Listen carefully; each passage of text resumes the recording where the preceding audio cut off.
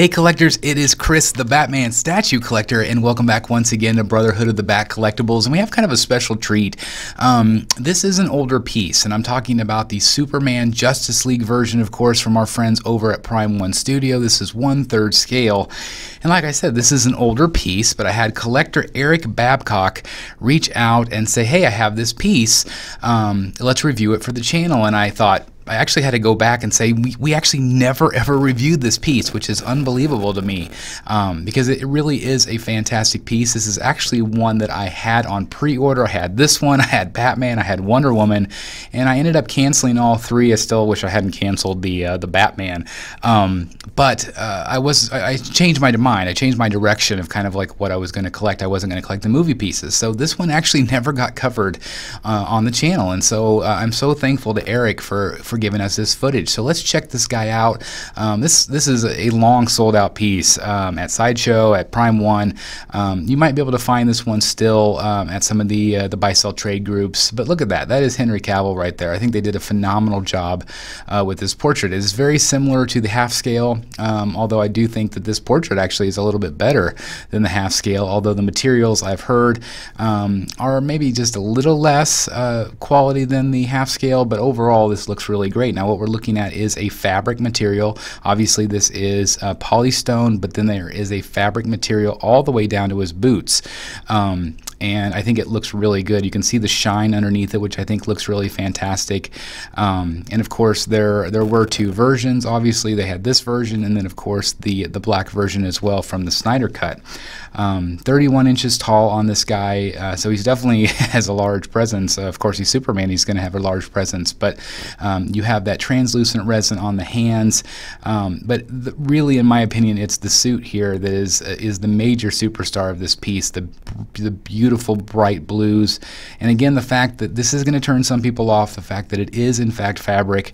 Not everybody likes it. It can get snagged and that sort of thing, but I do think that this will hold up very well over time in general. Look at the veins on the hands. Again, Prime 1 does such a good job with that. Companies in general are getting really good at skin tones and textures, and just really capturing that blue tone in the actual veins. So it's really cool. You can really see, even though this is fabric over polystone, you can really see the polystone shining through. I mean literally you can see it shiny, but you can really see the texturing and just the muscle definition, which is really great. I really like that it still pops throughout the statue, and again it's really cool that it actually goes all the way down into the boots. It's all fabric, of course, with some maybe some sort of vinyl material for the embellishments, but it looks really great. Obviously the base is cool here. It's definitely going to match up with the other pieces in the line, which we've seen a lot of collectors that have the entire line with Flash and Cyborg and Wonder Woman, and it just looks really good in my opinion. I love the logo, and I love the alien kind of concept base that they did with all of these pieces. And I love, I'm going to say it again, I love when Prime 1 does things to match bases, because even if you're collecting, let's say this, but you're still collecting an Arkham piece, they're still going to look good next to each other. There's so many elements that they kind of repeat in their bases, especially color-wise with a lot of grays, that so many of these pieces in 3rd scale look really great together, regardless of genre. So I'm really impressed with that. Obviously the cape is also fabric, as you can see, but obviously Eric does a really great job here of focusing not only on the suit but also the face itself. Here we have a side profile. It's not going to be very deep, which is nice. It's not going to take up a tremendous amount of room, although he is tall, at 31 inches tall. But I just think that this piece was really well done. Is it maybe somewhat boring to some people? Yes, it is kind of, again, that whole line was just more of a museum pose, which is fine. In this one, he kind of is like he's walking forward, which I know some people didn't like when this was first teased. Sorry, I just got distracted by all those amazing guitars and Spider-Man back there. Really cool display, right? But anyway, fabric cape. I know some people had maybe some issues in the front with a little bit of a gapping, but I feel like Eric's looks really great here. Obviously, you can see the texture even in the cape, so it's not just a flat red. It is a textured cape. Obviously, Prime 1 did their research and did a really good job on the suit overall, and tried to make it as authentic as possible. Now, this is the exclusive that we're looking at. I will show you the head swap out here in just a moment, and also you get the mother box. which is really cool with the exclusive as well. So multiple pieces came with the mother box, so it just adds to the display. Obviously, one reason I wanted to talk about this piece is because they are doing the Steppenwolf and they are doing the dark side.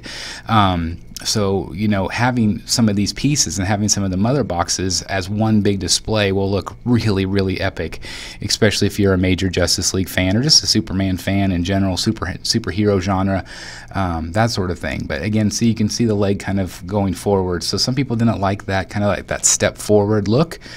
But regardless, I think this is a really fun piece. I think it turned out really nice. And one thing I wanted to say, I forgot to mention at the beginning, is that Eric actually got this one from Sideshow Seconds, which we've talked a little bit on the channel before, but it's really cool that Sideshow, basically if you're not aware, Sideshow now has a Seconds program where if there's a box, an art box that's slightly damaged, they're lowering prices on pieces that are long sold out for 15% off. So they just have them in their warehouse ready to go.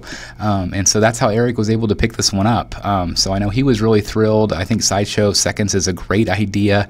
It's a little frustrating when they're in stock right now and you can get one for cheaper and you already spent the full price. But regardless, this is really cool. I'm really glad that he was able to pick it up. And speaking of picking it up, it's also the exclusive. So the exclusive has even been more sold out with this extra portrait, the Rage, the red eyes. It's basically the same portrait, although one of his eyebrows is up a little bit, but basically it's the exact same sculpt. So you know, it's a little bit different.